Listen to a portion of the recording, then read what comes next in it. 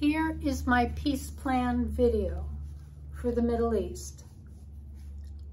I have nothing to gain. This is a Christian Bible. This is a Quran. Notice I've marked important spots in it.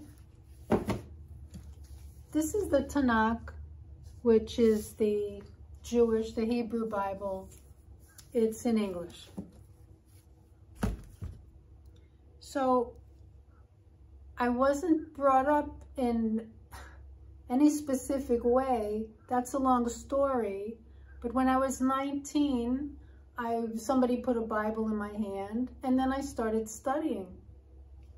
So for decades, I've been studying all three religions, right?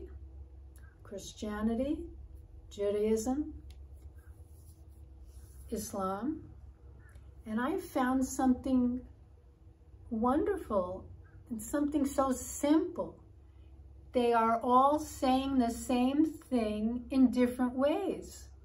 Now, the Quran, it's like a repeat of the New Testament and the Hebrew Bible, but in an Arabic poetic way. And of course, it started with Abraham. Now, Abraham, he's the father of both Jews and Arabs. And the most simple way to solve these problems is to think what you want. The Jews want to be in this meaningful place, the land of Israel. By the way, the word Israel is just the new name that the Almighty gave to Jacob, Yaqub. They want to be there because it's meaningful. Their history is there. So let's think. Where is the Arab history? Where? Let's go back to Abraham. Remember Hagar? She was given as a wife to Abraham. Some people say she wasn't his wife. Look it up. The Bible says she was given as a wife, a second wife. And remember, back then, the first wife has the main opinion in any discussions. So it didn't work out. 2 women in one kitchen, you can imagine. I don't even let guests do dishes in my kitchen. Okay, so she was sent away with food and water. And where did she go? Look it up in Genesis chapter 21. Where did she go? She was wandering in the wilderness of Beersheba. Did she stay there? No. She was on her way. Where did she end up? She ended up in Paran, P-A-R-A-N. Where is that? It's between the Salt Sea, which most people call the Dead Sea. It's between the Dead Sea and Eilat, which is by the Gulf of Aqaba. So what meaning does the Gaza Strip have to the Palestinians? I mean, it's in this odd place. It has bad memories now. Why not give them their own little country right in Paran, the area, like I said, between the Dead Sea and Eilat? The Dead Sea is a little north, and Eilat is, well, far south. Forget about Gaza Strip. The Israeli government, the Israeli people, make a home there. Build places, build parks, make it nice and put them there. Every time they try to go to another Arab country, they're not treated so normally. They're put in these camps, you know, with like a tent city. They don't want that. Do you want that? You want something solid that's yours, that you could build a garden, that you could have a sheep, that you could have a dog. Send them there, make them a little country. Teach them how to plant things, teach them how to build. Now, whatever kind of investigation you have to do of any person that's going to live there, you do that, you vet them.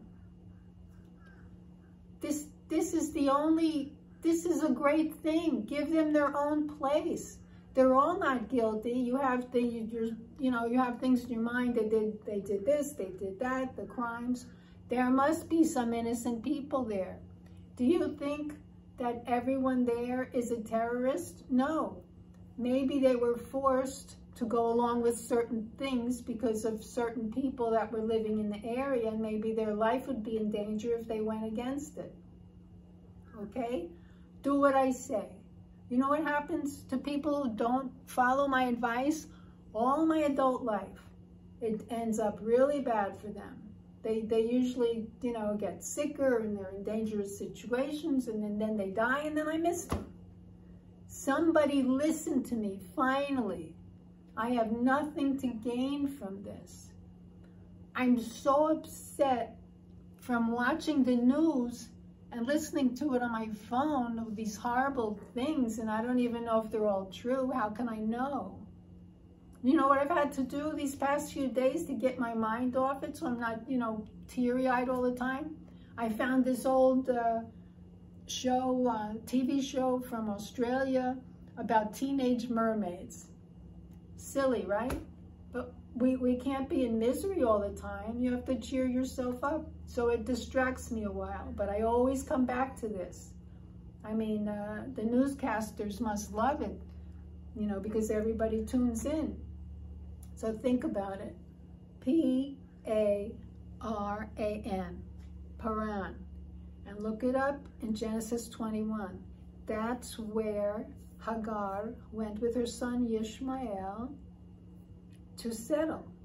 And don't think that she was some kind of outcast, because scholars and rabbis have said throughout the ages that, this wasn't a divorce. It's just he put his wives in different places, and he went to visit Hagar and his son. And he even took part in deciding who Ishmael should marry.